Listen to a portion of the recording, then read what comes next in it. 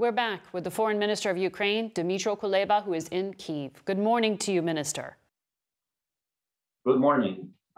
The Biden administration is warning of an impending chemical weapons attack in Ukraine. Do you have any further information about where or when or what the consequences would be? Would NATO defend you? Well, we don't know the details, but we do not exclude that option because we see that Russia is using one prohibited weapon after another to break us down, and the United Nations have already confirmed that some of the internationally prohibited weapons have been used against Ukrainian civilians, against our cities. And when you're asking me whether NATO will defend us, well, we do not expect that. What we are asking is a very simple thing. We say, arm Ukraine and we will do the rest. Give us all the weapons necessary and we will fight for our own land and for our people. President Biden approved another $200 million in weapons, but those are small arms, anti-aircraft as well. There is the promise that Congress will be sending more money your way. What specific types of weapons do you need? What kind of sophisticated systems? Well, the highest demand is in planes, in fighting jets, in attack aircrafts, because unfortunately the air force power of Russia and Ukraine are uncomparable. Yes, it's true that we shoot them down, but they also shoot us down. And if we lose control over the sky, we cannot prevent two things from happening. We cannot stop Russian bombers destroy our cities and killing civilians, and we cannot destroy Russian columns heading towards our big cities along the roads. To achieve these two purposes, we need more planes. This is the most pressing issue.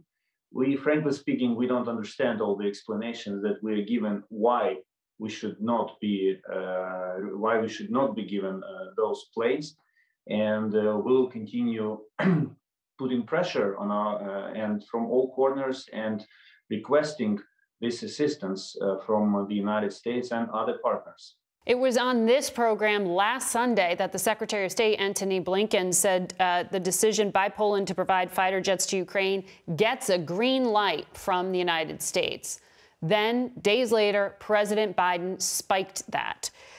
Do you have a sense that any country will give you fighter jets? Well, frankly, everything that happened over the fighting jets in the last week is kind of a diplomatic mystery. On the one hand, everyone is ready to do it, but nothing is happening, and we are not getting the planes. It reminds me rather a ping pong game where every side throws the ball to the other side and gets it back. We have no time for this kind of ping pong diplomacy. We need planes to save lives of our people and to put an end to Russian domination in the sky. The United States argues giving these jets would be escalatory and a risk to NATO, a risk to the United States, and that you have things like drones that work just fine.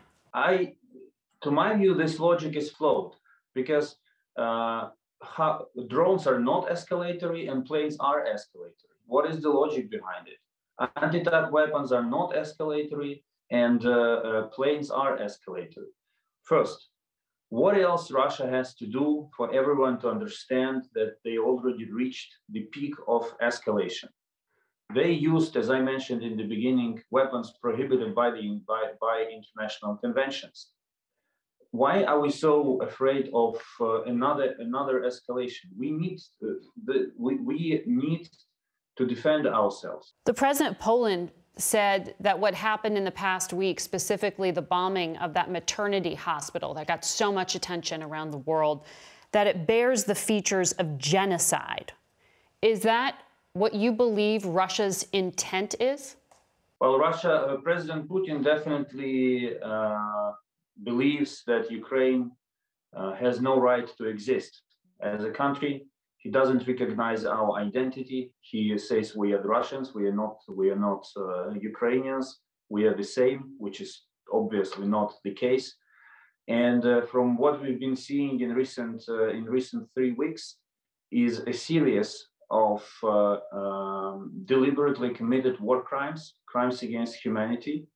And when they bomb hospitals, maternity houses, schools, when they kill civilians passing by trying to be evacuated from the war zone, that of course indicates that they are trying to break us down and to destroy us.